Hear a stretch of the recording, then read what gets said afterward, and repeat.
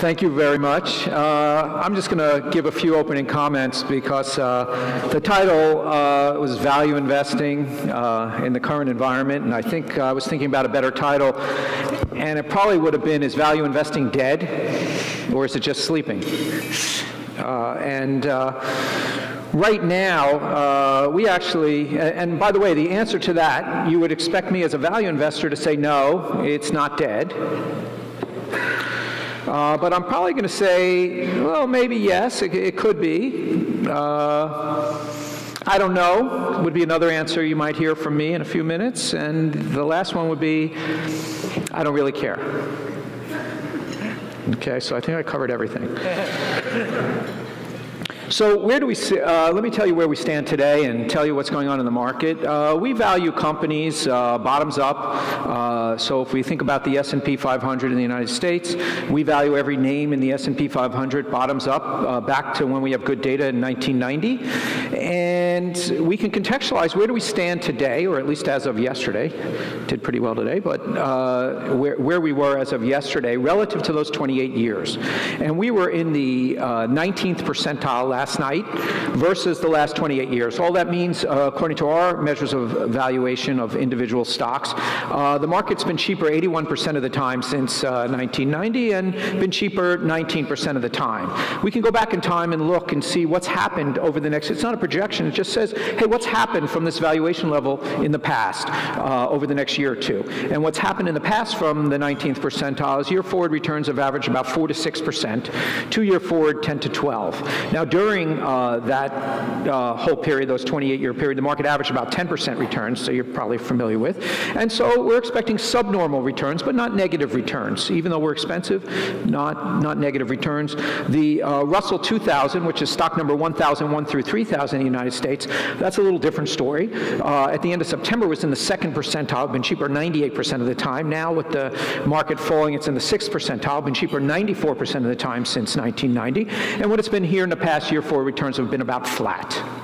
Okay, so pretty expensive. Since we're talking about value investing right now, if you look at the way traditionally Russell or Morningstar classify value names, from 1980 to 2006, value outperformed the market by about 2%. Since then, 2007 to today, growth stocks have outperformed the market by about 5% a year. So quite a big turnaround, long time since value has been good. Actually, through September of this year in the United States, there's a index called Russell Pure Growth and Russell Pure Value, which is just the growth stocks, just the value stocks in the Russell 1000 index.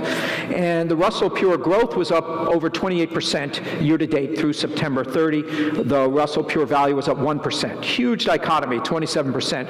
That's come back to earth a little bit in the last month, but it's still a 15% spread. Growth's outperforming value, which kind of is the same story we've seen for the last dozen years or so. So hence, is value investing dead? Now, Russell and Morningstar and other places define value as stocks selling at low price to book values, low price to sales values. And if we were talking about that, the answer is value going to come back? And I don't really know. There's been a whole move towards factor investing where people take factors within companies or stocks. And, it's very clear, like a factor like momentum's worked for the last 30, 40 years, not just in the United States, but across the globe with maybe 1 or 2 exceptions, worked very well. And I have no argument that it has worked well for the last 30, 40 years.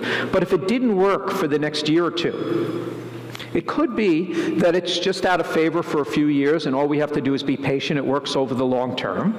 Or it could be that momentum investing, there are plenty of ability to crunch numbers and data and computers and smart people and research papers. And it could be that too many people are doing momentum investing and the trade has become crowded and it's degraded. If it didn't work for the next 2 years, I wouldn't know the answer to that question. Should I just be patient? It works over the long periods of time and it's it's just cyclically out of favor, or has the trade become crowded and degraded? And I feel the same way with low price book and low price sales investing. If a company is selling close to its book value, that means it's selling close to the historic cost of its assets. That means that the market is not giving much of a premium for the actual value of the business. It's clearly out of favor, and if you buy a bucket of companies that are selling close to its book value, probably pretty sure that you got a bucket of companies that are out of favor, okay, that the market's not liking. And it's likely that that did work for quite a long time, but I would view that it was a correlation of companies, more than your fair share of companies that might be out of favor. But momentum and low price book, low price sales, to me, those are correlations. Those have correlated with good returns in the past. But stocks actually are ownership shares of businesses that we value and try to buy at a discount. They are not pieces of paper that bounce around that you put Sharpe ratios and Sortinos on and try to make some sense of. These are actually ownership shares of businesses. And I make a promise to my students first day of class at Columbia every year. I promise them first day of class that if they do good valuation work on a business, I promise them that the market will agree with them. I just never tell them when. Could be a couple weeks, could be 2 or 3 years, but if they do good valuation work, the market will agree with them, because that's what stocks are. So we value businesses. Once again, that's what stocks are. It's an ownership share of a business. So how do we do that? There's really no black box to how that looks at. The analogy I usually use for my students, and whenever I'm trying to teach anyone about investing, I try to use an analogy that they can relate to, and so I use buying a house. And let's say they're asking, to keep the number simple, $1 million for the house, and your job is to figure out whether that's a good deal or not.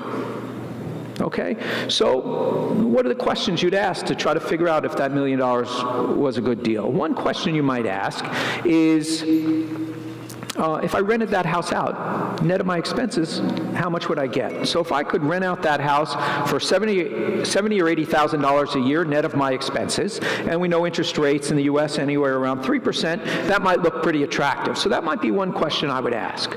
Another question I might ask is one I'm sure you would ask next too. It would be like, what are the other houses on the block going for? In the block next door, in the town next door, how relatively cheap is this relative to other similar houses? And that's what we do too for companies. We say, how cheap is this business relative to other similar businesses in the same industry? How cheap is it relative to all businesses that we can buy right now? We also go back in history and we say, how is it being priced now versus how it's been priced versus other companies historically? So all that really means is if a company has traditionally been premium priced relative to the market and now it's available at an average price, well, it's cheaper than it's traditionally been. On that particular measure of relative value, would get a good grade. If a company has been bargain priced traditionally relative to the market, now it's available at an average price, it's more expensive than it's traditionally been. On this particular grade, it might get a bad grade. So we just use our measures of absolutely cheap, relatively cheap, versus similar companies, relatively cheap versus all companies, and relatively cheap versus history. To tell you how powerful that is, if we can cue that one slide I have, hopefully we'll find it. Just caught a glimpse of the back of my head. That wasn't good. Anyway, right here on the x-axis is our valuation percentile. This is a study that we did of the 2,000 largest stocks in the United States over a 20-year period from 1992 to 2012. We just updated it for the next 5 years. It looks exactly the same, but this is a 20-year period, 92 to 2012. The x-axis is the valuation percentile. So we're looking at the 2,000 largest companies in the U.S. The bottom left-hand corner, if you fell in the first percentile, you would be the 20 stocks at any particular time that measure cheapest according to our measures of absolute and relative value, and I just went through them with you, okay? Absolutely cheap on a cash flow basis, relatively cheap in various ways. If you fell in the first percentile, bottom left-hand corner, you're the 20 cheapest stocks out of the 2,000 largest. On the right-hand corner, and you fall in the 99th percentile on the x-axis, you are the 20 stocks that measured most expensive at any particular time. The values of businesses aren't changing daily, but the prices are, so the rankings of the companies change daily. So now the y-axis, more importantly, is the year forward return for stocks in each percentile during those 20 years. So what this says is stocks that fell in our first percentile averaged a 1-year forward return of 38% during those 20 years. Stocks that fell in the second percentile averaged a 1-year forward return of 37%. Then we drop down to that best fit line, which we never mind missing when we're making extra money. And as we measure something more expensive, the year forward return drops, and it's pretty linear. In fact, if we hadn't missed so badly the best fit line in percentile 1 and 2, and I never mind making extra money, and we move those down to the best fit line, that fits about 0.9%. So the measures of absolute and relative value I just told you about are approximately how the market values companies over time. Isn't that great? And if you were sitting in my class at Columbia, and I said, does anyone see a long-short stock trading strategy that you would pursue if you could predict ahead of time which stocks would do best, second best, third best a year forward? And you didn't say, I guess I'd buy those guys in the upper left-hand corner and short those guys in the bottom right-hand corner. If you didn't say that, I'd throw you out of class, because it's pretty straightforward. That's what you should do, and that's what we do. So if you've been, in other words, valuation, these simple valuation metrics act like gravity. So what's wrong with this chart? If you've ever been investing, you know that there's no strategy that works like this every day and every month and every year, and neither does this. This is an average over 20 years. If I showed you a snippet of 2 or 3 years, it would be a nice fit, but it would be like 0.5, 0.6, right? If what we did worked every day and every month and every year, everyone would do it. It doesn't work quite that way, but this tells us we should stick to our guns. So if 2 years from now, the way we value companies and rank them in the simple way we talked about houses, if that doesn't work, it's certainly possible the market doesn't reward us, but we're not going to change what we're doing, because that's the way stocks are priced over time. We're going to be very patient. Since stocks are ownership shares of businesses that we value and try to buy at a discount, that's never going out of favor. Momentum may go out of favor. Low-price book investing, low-price sales investing may go out of favor, but this is why we stick to our guns when it's not working. What we do makes sense over time. Now, I was trying, I'll just tell you a couple of quick stories, and then maybe we'll get to some Q&A, but so a friend of mine is an orthopedic surgeon, and he's head of a group, and he asked me to speak at a dinner to about 150 or 200 orthopedic surgeons, talk about the stock market for a little bit, and then take some questions. So I finished talking, and then the first question I got from one of the doctors was, hey Joel, the market was down 2% yesterday, should I get out? And the second question was, oil was up $1 yesterday, should I get in?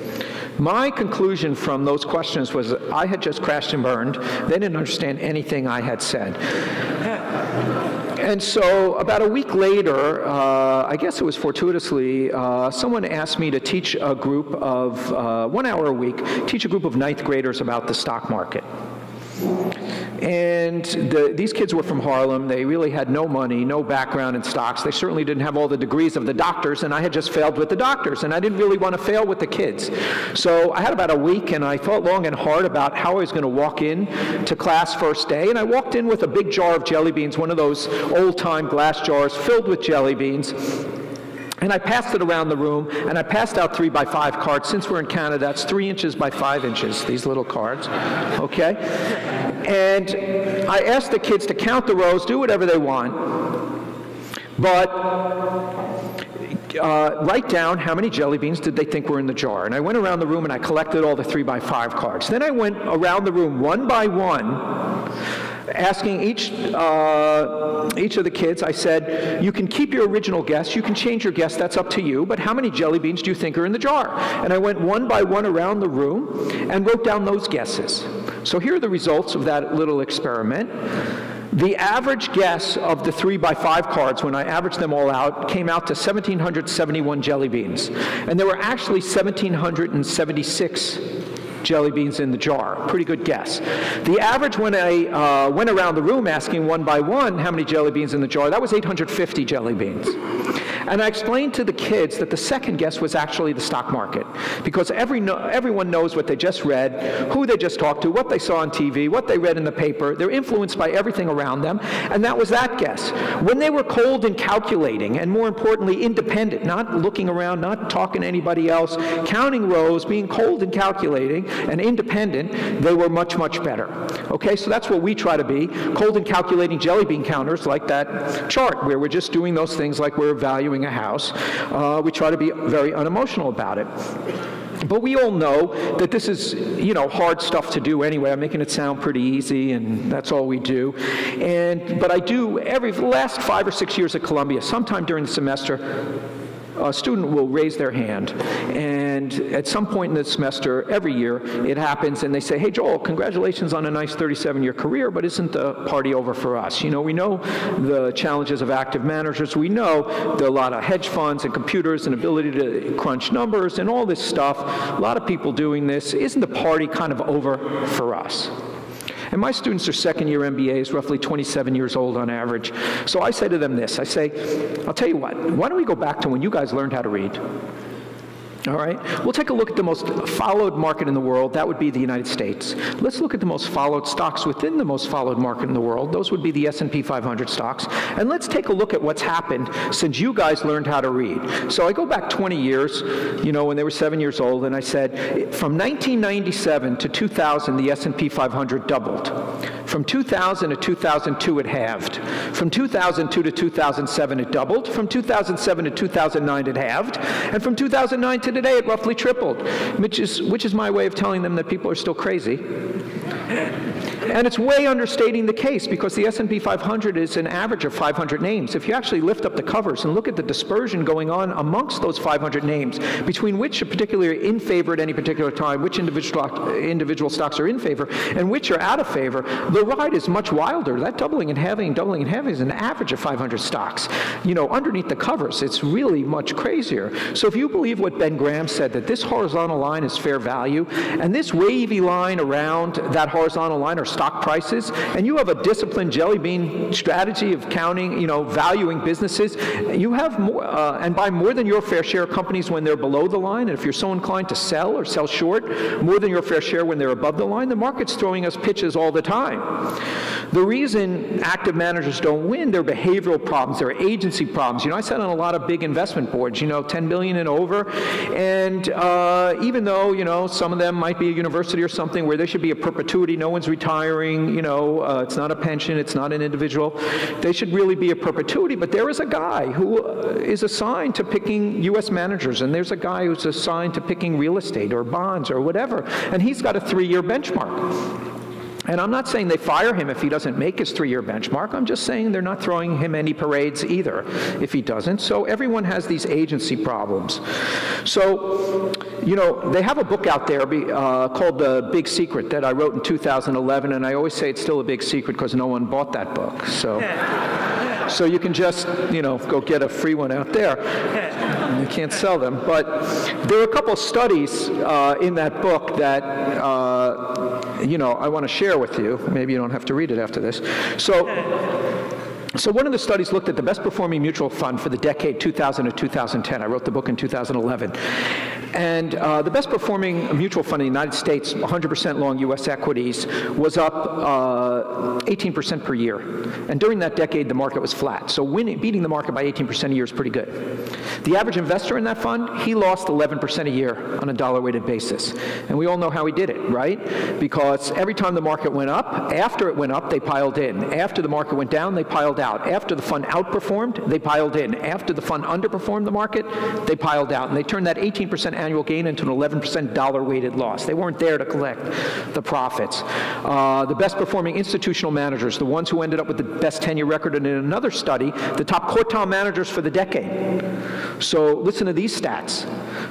These are the guys who ended up with the best 10-year record. 47% of those who ended up with the best 10-year record spent at least 3 of those 10 years in the bottom decile of performance, bottom 10% performers. 79% spent at least 3 of those years in the bottom quartile. 97%, everyone spent at least 3 years in the bottom half. In other words, to beat the market, you have to do something different than the market. Your returns are going to zig and zag differently. So that's the only way to beat the market. So if you're smart enough to find this great manager at the beginning of the decade who's going to end up outperforming, almost no one stays with him. Because to beat the market, you have to do something different. Your returns are going to zig and zag differently. So I'll just tell you how we tried to solve this, because one of the reasons we manage money is to make money for our investors. And if no one's capturing that money because they're always leaving and coming in at all the wrong times, they come in after you did well, they leave after you did poorly, they're not going to capture those long-term returns for a good strategy. So we came up with a strategy called Gotham Index Plus, just bowing to human nature. And we said, for better or worse, most people use the S&P 500 in the United States for a benchmark for the business. And so we said we'll start there. And what we said is, we'll put $1 into the S&P 500, bottoms up, all the stocks in the S&P 500. And then, so you have $1 invested there. That's not hard to do, so we don't charge for that part. We think in our head we don't charge for that part. Then we go out and buy 90 cents more of our favorite S&P stocks, and we short 90 cents of our least favorite S&P stocks. So we have that $1 plus a 90 by 90 long-short overlay there. And what we do is, we don't want people to lose by much. In other words, computers like Sharpe and Sortino ratios. Human beings like tracking error, meaning they don't like to lose. And if they're going to lose, they can't lose by much, because then they're not going to stay with you. So we balanced that 90-90, we balanced its beta, we didn't let small stocks drive returns, because that's going to drive tracking error. We also balanced the type of stocks we go long and short, meaning we buy companies, typically the companies we short are the opposite of ones we're buying, meaning they're losing money or they're trading at 100 times pre-tax free cash flow. Why are people buying them? Well, they think 2024, if you want to think of Tesla, is going to be great, you know? And some of them will be and some of them won't be, but it's the world's worst investment strategy. That was the bottom right-hand corner. Those stocks in the bottom right-hand corner on that chart is the world's worst investment strategy, and that's what we're trying to short. But you can imagine there are reasons why people like them. Maybe sales are growing fast or something else is going well for those companies. And so what we do is we match fundamentals. So in other words, if you looked at the sales growth in the 90 cents we like, it's just as good as the sales growth in the 90 cents we don't like. We're just getting them a lot cheaper. And so we tried to balance all these things. These are compromises that we made so that people could stay with us. And you know, in that strategy, it's called Index Plus. It's really a tip of the hat to say, you know, I gave a speech at Google. I'll just finish with that, and then Mo will come up and we'll take some questions. I gave a speech at Google about 1.5 years ago, and I started this way. I said, even Warren Buffett thinks that most people should just index. And then I said, I agree with him. Then I left, and that was, no, then I said, you know, but Warren Buffett doesn't index, and neither do I. How come? I think we're good active managers. We want people to stay with us. We're cold and disciplined jelly bean counters. So we came up with this Index Plus strategy to really as a tip of the hat to the fact that I do agree it's very hard for people to stick with something that underperforms for a while. So we tried to minimize that, but still getting an extra return. So that's sort of what we came up for individual investors, but I think it's also appropriate for institutional investors, because everyone can't stick it out for that long a period of time, even if they should. So anyway, by the way, the big secret was patience, okay? It's in short supply, so now you really don't have to get it. Anyway, Mo, why don't you come up and we'll take some questions. That was great. Okay, so first of all, Joel, thank you for that. Great context. And I'm just looking at some of the questions that came in, but just before I get to them, how would you tackle the Amazon question? The fact that here's a company that never made any money would be, I mean, ostensibly at the lower end of that spectrum since inception, and whether or not there's a new paradigm in the world. How would you tackle that question? Sure. So, you know, there was a writer, I think it was in the 30s, and his name was Damon Runyon. And the show Guys and Dolls was based on his writing. You know, he wrote about gamblers and guys in Brooklyn and whatever. And one of the things he said, you know, it starts from Ecclesiastes. He says, you know, the race is not always to the swift, nor the battle to the strong, but that's the way to bet. And so Amazon actually does gush a lot of cash right now, but it didn't for a while, and we wouldn't have liked it for a while, but I call that the tyranny of the anecdote. In other words, we're short hundreds of names in the bottom left-hand corner. It's a really bad idea to lose money long-term, you know, as I showed. It's a really bad idea to buy things at 100 times pre-tax free cash flows. That's the type of things we're shorting. The laws of physics do not get repealed. If you're short hundreds, I mean, if you're only short Amazon, you could get in real trouble. But on average, it's a really good idea to short really expensive things, things that aren't earning money or eating through cash and destroying capital as they invest. There'll be some winners, whether it's Tesla or Amazon or whatever it is in that category, and you'll know their names because they won. But most of that group are not going to do well. So if you have a diversified portfolio of companies with those attributes, you know, that's what we're doing. And on the long side, it's really the same thing. You know, Apple's been one of our biggest positions. It was the biggest for quite a while, and the market didn't, you know, was letting us buy it really cheaply. How come? Well, we're in Canada, so I can say this. Most people used to have a BlackBerry. And now they don't. And so... There's one applause in the room. So, you know, people view Apple as a hardware company and it's going to crash and burn like all of them do. That's the negative spin on Apple. The positive would be that it's an ecosystem of products that play off one another. It's a brand name that people like, you know. Coca-Cola sugar water, people still buy it, you know. So it's a brand name. It's a ecosystem of products that play off one another. And then the negative side, it's a hardware company. And the truth is probably somewhere in between, gray, somewhere in between. And the truth is I don't know. But this is what I know.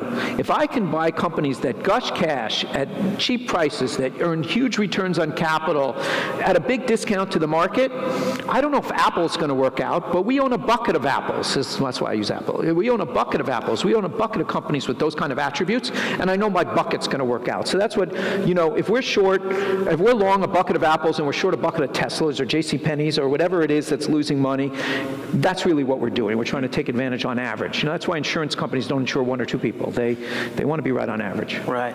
And so you mentioned your strategy for, call it ETF Plus or Indexation Plus, and came up with a couple of conversations today with Rob Capito and Anthony Scaramucci about the impact of an ever-increasing number of investors participating in ETFs and indices.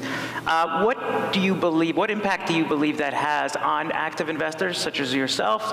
And do you believe that it's creating more or less opportunities in the process? That's really a great question. So, and I'll answer it in two parts. One, I really do agree with Warren Buffett that most people should just index. If you don't know how to value companies yourself, and you don't know how to evaluate managers, then really it's probably your best choice. And I would say a majority of people don't know how to do those things, and that's why I'd say most people should just index. And I think the move to indexation or passive investing will continue. And the drive towards lower fees, because unless you can prove that you're adding value as an active manager, you have to compete with these passive products that are very cheap. If you're an active manager, that's something that you'll have to contend with. So I am not that optimistic about the active management business. I think it'll continue to be threatened, and to be honest, as well it should be. Okay, even though we're an active manager. On the other hand, as a stock picker and someone who actually knows how to value companies, I'm happy when tons of people quit. So I think it's a great world for active stock pickers like we are. As a business of active management, it's bad. Right. As someone who wants to beat the market and the people who can and know what they're doing, I think it's a great plus for us. And so, thinking about your strategy, how do you handicap risk beyond the fact that, the trades could go against you for any number of irrational reasons for any period of time. How do you handicap risk in the meantime, if at all? And then more generally, how do you handicap risk at Gotham to sort of sustain your performance? Oh, sure. So I left out something. You know that beautiful chart I showed you with the upper left-hand corner making so much money and the right-hand corner, and I asked that question of my students, and I said if they didn't say I'd buy the upper left-hand corner and short the bottom right-hand corner, I'd throw them out of class. I wasn't exactly being straight, because if you literally did that, you put $1 in the top corner and you shorted $1 in the bottom corner, you wouldn't have any money left. If we hit another year like the year 2000, when rational thinking was thrown out for a period of a year or two, you would have lost so much money, you would have been down to zero, and zero doesn't compound very well. Okay, so your question's very important. Risk management. How do we balance these two? So we always buy the cheapest, short the most expensive, subject to risk constraints. So we're trying to balance these two sides in various ways. We make sure our betas aren't mismatched. We make sure we don't have too big a mismatch within industry groups or types of companies. And that's just prudent, not because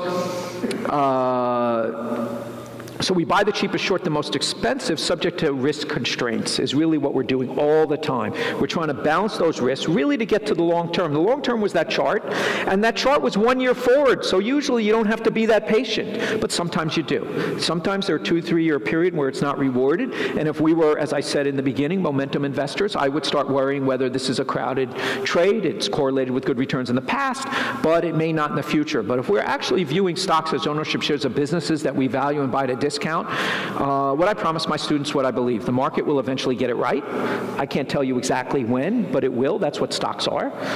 Ben Graham said the market is a weighing machine. It's a voting machine, which means it's emotional in the short term, but it's a weighing machine in the long term, meaning the truth comes out.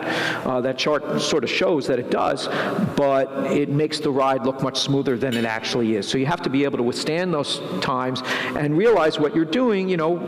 We're valuing companies like you'd buy a house. You're not going to all of a sudden, have an investing strategy. If you just think about how silly some of these things are, like if you told someone you're, just going to go around the neighborhood and buy the houses that are up the most in the last month, people would think you're kind of, maybe not the brightest. I have a house to sell you. Yeah. So people, but when they come to stocks and you get prices daily, and people come up with all kinds of crazy things that they think will work, and they may. But valuing a business is really what stocks are. It's an ownership share of a business, and that's what you really come down to. And excuse me. You're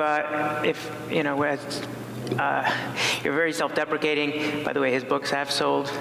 There's many of them have been sold. The big secret did. It's a big secret. But throughout your books, it's clear that you're a student of history. And when you're looking at markets, and there's a lot of talk in some of the other conversations we've had, where are we now? What is this? Is this like the late 90s? Is this the late 20s? Like, do you have a sense of where we are? What market does this feel like? Does it matter? And do you have a view on that?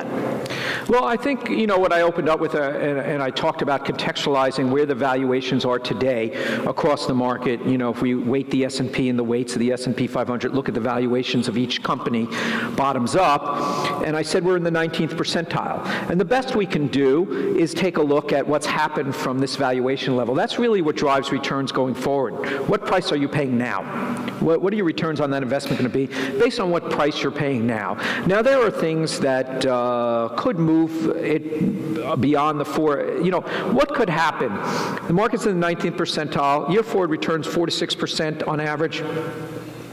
10 to 12 over the next 2. Yet over the 28 years we looked at, the market averaged 10% returns. So what could get us back to that? Well, one thing that could happen from this is that if the market were to fall 18 or 20% tomorrow, returns going forward from that point would get back to the 10% expected returns that we've become used to. It doesn't mean we have to get there, but that's one way we could get there. But here's another way we could get there. If companies have their normal trajectory of earnings, and we under-earn. We earn 4 to 6% a year for each of the next 3 years. 3 years from now, we'll also be very close to 9 or 10% expected returns. We under-earn for 3 years. Nothing terrible happened, nothing extraordinary happened, and we also get back to 9 or 10% returns. Like I said, no guarantee that we do, but those are two ways that you could get back to that. And so, you know, making short-term projections is not something we do. What I will say is that the way we look at it is we have long-short spreads, and we're trying to have our longs beat our shorts.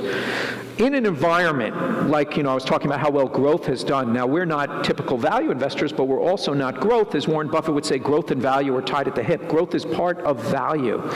And so when the market goes straight up without corrections, other than this month, but for years it's gone straight up without corrections, people take risks, and they take more risks. They don't have to pay for them. They take more risks. It doesn't, you know, they don't have to pay for it. So we're short what I would call hope stocks. These are things that aren't earning any money now or aren't earning very much. They're priced on how well these companies are expected to do in 2023 or 2024. These are hope stocks. People are hopeful that they get better. And in a straight up market, people get very hopeful, and those shorts do quite well. Luckily, we're not low price book, low price sales value investors. We're actually valuing businesses. And the way you value a business, the way a private equity firm would value a business, is based on cash flows. And when people get optimistic about the world, they do get optimistic about our cash flows, and our longs can also do well, certainly better than typical value stocks, and we usually can keep up and add a return. And so in a straight up market, we've been able to do that.